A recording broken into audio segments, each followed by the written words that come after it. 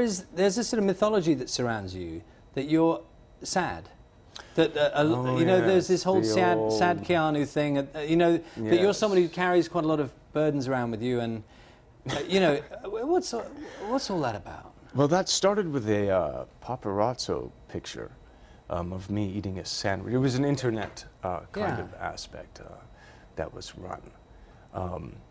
And that was a kind of, someone just decided to take this paparazzo picture and you know, create this event on the internet of kind of Sad Keanu Day. Did that strike you that it can just, a moment can be taken out of context, that someone can take a photograph at any moment? Well, I mean, you people deal with that every day, do you not? Yeah, but they don't then have the whole world discussing whether or not you're sad or not. I mean, we don't have to deal with that. And then well, suddenly everyone's talking about you. It was good, clean fun. You see it as fun. It's just part of life. I mean, in that kind of aspect, absolutely. I mean, it's you know, not quite harm. I mean, do I wish that I didn't get my picture taken and while I was eating a sandwich on the streets of New York?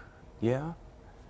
You know, because it strikes me that you're actually a very private person. Yeah. That you don't appreciate a lot of intrusion, and you live in a world where gossip and photographs and the internet discuss the details of your life of lots of people's lives all the time. Yes, they do. Yeah. And I mean, I can't really. It's not a comfortable position to be in, is it? You know, it depends on what position it's putting you in.